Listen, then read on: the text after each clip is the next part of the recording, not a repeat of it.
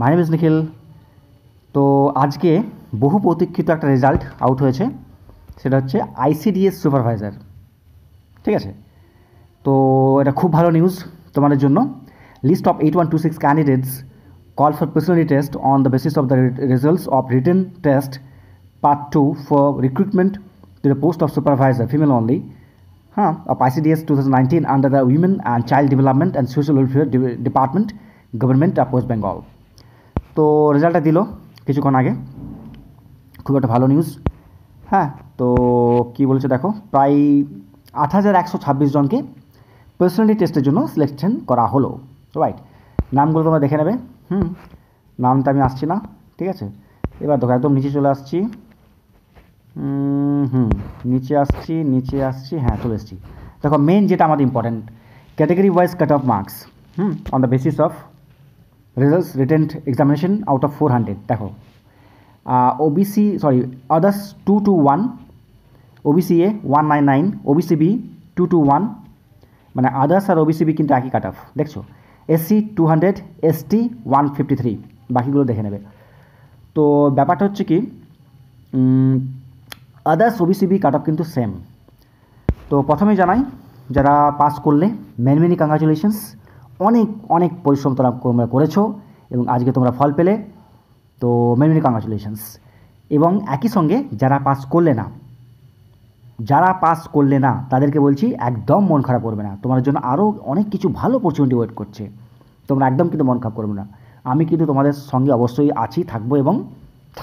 Right, তো again I am just congratulating all the successful candidates যারা personality দেবে, test দেবে, personality test.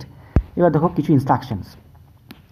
The candidates are being called to the personality test provisionally subject to the verification of the eligibility and suitability of the examinations in all aspects including online verifications documents, যেটা আমি কিছুদিন আগে ক্লার্কশিপের একটা video বানিয়েছিলাম, তোমরা কিন্তু দেখতে পারো।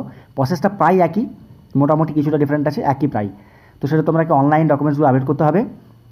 Candidates are requested to follow the official website regarding the further notification about the online verification। আমার মনে হচ্ছে কিছুদিন 2-3 দিনের মধ্যে একটা PSC নোটিফিকেশন বের করবে, সেখানে কীভাবে কী করবে আর কি সেগুলো তারা বলে দেবে।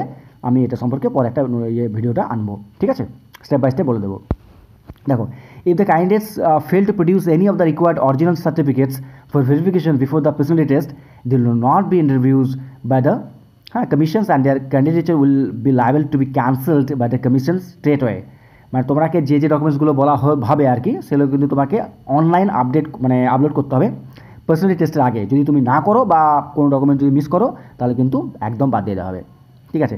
If the candidates do not appear at the personality test on the schedule test, there candidate will be liable two B cancelled by the commission straight way. যদি কোনো ব্যক্তি বা ক্যান্ডিডেট পার্সোনালিটি টেস্টের দিনে যদি উপস্থিত হতে না পারে, তাহলে পূর্ব তাকে বাদ দেওয়া হবে।